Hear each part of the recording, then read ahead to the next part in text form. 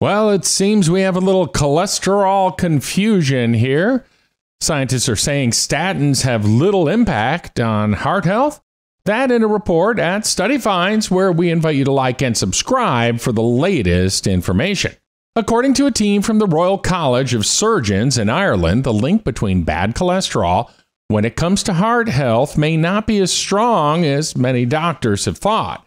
In fact, they suggest taking cholesterol-lowering statins appear to do very little to help prevent a heart attack or stroke. Their study is now questioning the use of LDL cholesterol-lowering statins for the purpose of cutting a patient's heart disease risk. Remember, always talk to your doctor first about this stuff. I'm not a doctor, although I have watched a lot of Hospital ER documentaries. Estimates show that more than 200 million people worldwide take statins to either lower cholesterol levels or improve heart health.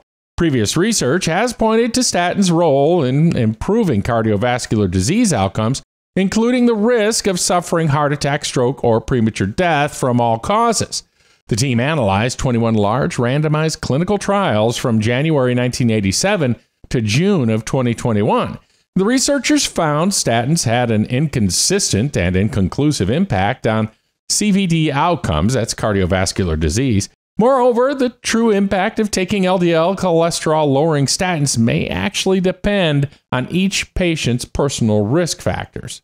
So be sure to check with your doctor. Do not take my advice. And you can check out more detail on this story in the link in the description below and on other studies at studyfinds.com.